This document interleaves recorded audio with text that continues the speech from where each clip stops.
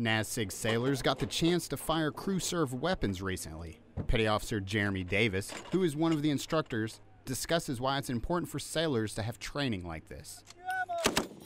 The reason why they need to know how to use these weapons because they're going to be the guys that are going to be protecting the base. They're our security. They're going to be the first responders. If anything happens, if we go into a higher threat level where we need to put up machine guns, they're going to be the guys to do it, not us. We're just here to train them and make sure they're good to go and they're confident when they're operating these weapons out there.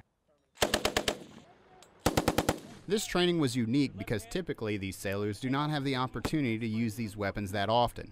For Petty Officer Jonathan Plowman, this was a great way to improve on his shooting. Since I entered the Navy, I've been told train like you fight.